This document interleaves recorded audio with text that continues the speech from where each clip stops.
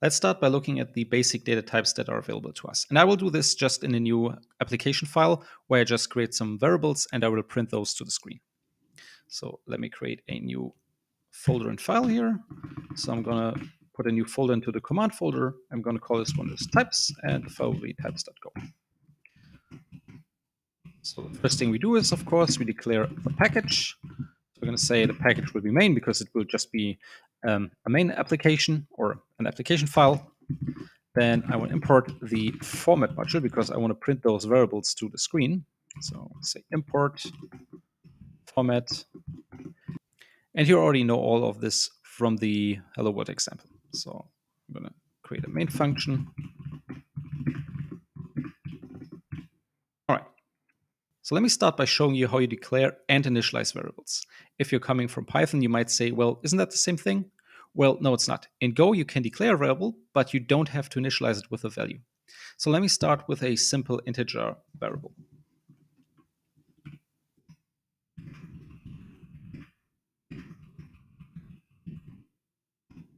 So this variable will be called age and will be an integer. And let's set age to 34. So on the first line, we declare that there is a variable age of type integer. However, we don't assign a value to it. This happens on the second line, where we set the value to be 34. You don't have to give it a value, since it will just take the data type's default value if you don't give it one. In this case, it would be 0, since that is the default value for integers. Now you might say this seems a bit cumbersome. I just want to set age to some value. And you would be right. You can do this in one go. So let's create a new variable called ice, and let's set that to 2. So we're going to create one called ice. So we say var ice, which is an integer. We're going to set that to 2. In the end, let's also print both of these variables. Let's print age and let's print ice. If you're like me, I don't like verbosity, and this seems pretty verbose to me. And to tell you the truth, I would use a much shorter way to create a variable and assign a value to it. So let me show you how I would do that.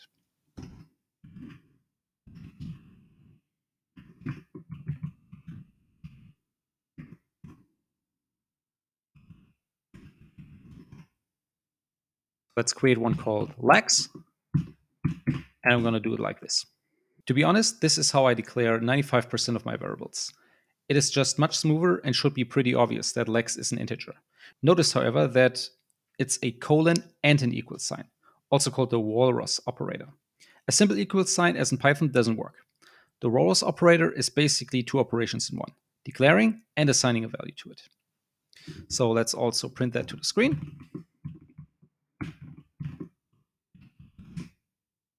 However, sometimes I do want to declare variables without setting a value to them. For example, when I create a variable in which I accumulate values like so, like a counter, for example.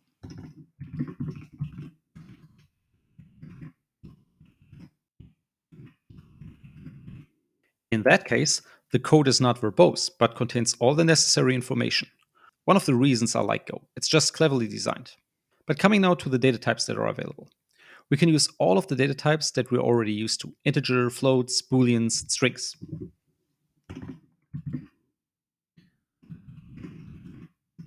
So let me show you some basic data types. Actually, let me put some space in here. So we can create integer, 1, integer. We can create decimals, for example, 2.14. And this can either be a float 32 or a float 64. So you can have different levels of precision. Create a string variable. Actually, let's call this str. Hello world. There's a string. And we can create a boolean.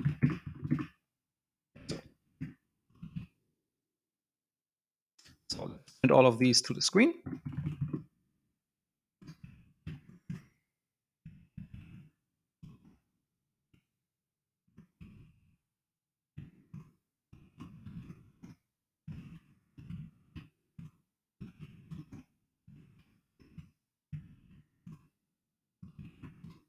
Another data type is a rune.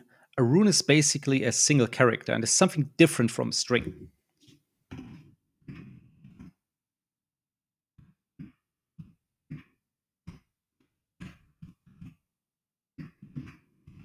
Note that a rune is basically an integer which maps to the Unicode representation of that character. And also let's print that to the screen. Of course, we also have data collections in Go, which are very important for data engineers. We start with an array, which is a collection of multiple values of the same data type, just like a list in Python. You create arrays by using a pair of square brackets containing the size of the array and followed by the data type it holds. For example, let's declare an array of size 10 holding integers.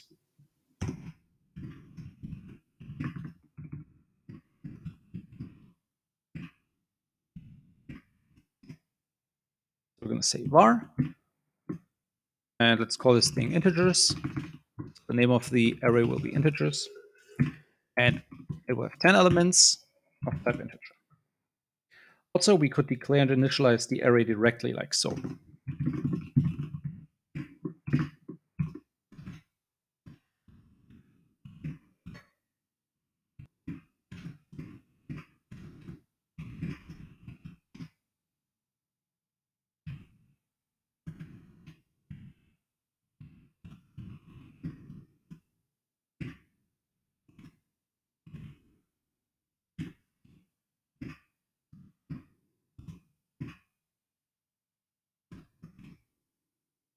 As you can see, we are using the walrus operator again and merely add a pair of curly braces containing the actual array data to the end. If arrays are too static for you and you want something that grows dynamically, you can opt for the slice. The slice is like an array. It holds multiple elements of the same data type. However, when you declare it, you give it a length and a capacity. The length defines the number of elements inside the slice. The capacity defines how much memory should be saved for the slice in case you add more elements to it. Once you reach capacity, Go will automatically increase the capacity so that you will always have enough room for adding new elements to the slice. Obviously, given that you have enough memory. So creating a slice is pretty similar to the array. You just leave the length blank when creating an array. So we're going to declare a slice containing employees. So let's call this employees. And it's a slice, so we use a pair of square brackets, but without the length. And it's going to hold strings. And the values will be John, Jack, Mary, Susan, and Peter. You can also create an empty slice using the make function like so.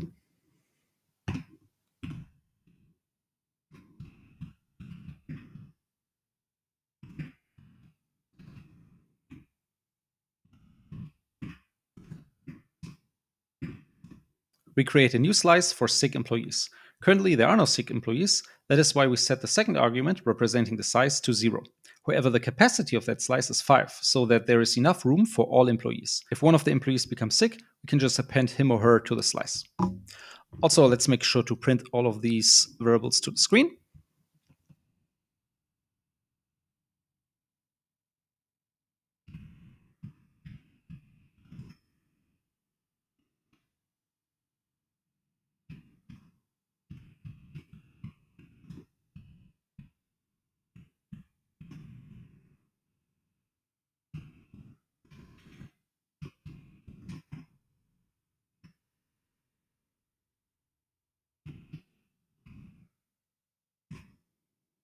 Last but not least, we have the map, which is a hash map, or a dictionary as you would call it in Python. The map holds key value pairs. However, those key value pairs must adhere to the type structure that you lay out when you declare the map. Let's say you want to create a map telling you which of the company's machines are currently running. Let's call this one machines.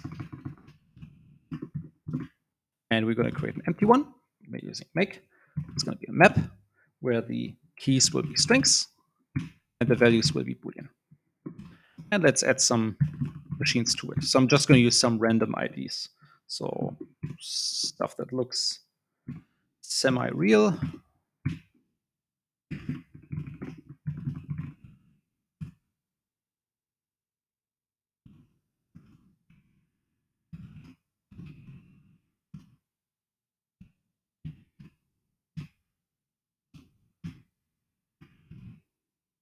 And let's print that list to the screen. So you can see that there are 3 machines, of which 2 are currently running. The signature for map is the map keyword, followed by a pair of brackets with the keys data type inside. This is followed by the values data type outside of the square brackets. I put this into a make function call to initialize the respective map. So in the beginning it's empty, and then I just add machines to it. If you're coming from Python, you might be waiting for something like the set. In this case, I have to disappoint you. There is no set equivalent in Go. However, you could just add every set element as a key to a map and assign the Boolean true as a value. Then the keys of that map are basically your set members. Variables or function or anything else that start with an uppercase are public. Everything that starts with a lowercase is private. So let me give you an example. So this is visible. This is not visible. So what does this mean? Everything that is an uppercase basically can be imported by other packages, functions, whatever.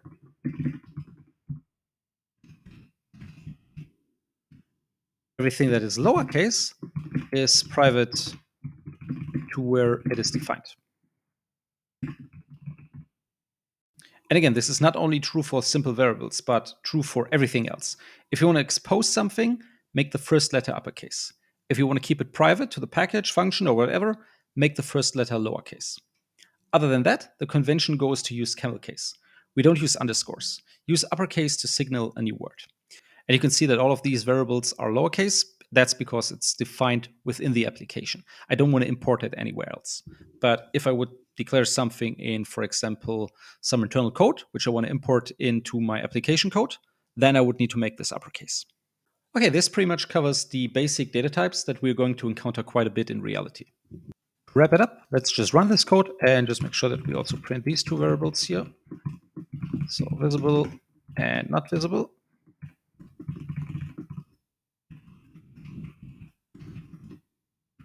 And also, I think I forgot to print the counter, right? Let's print that as well.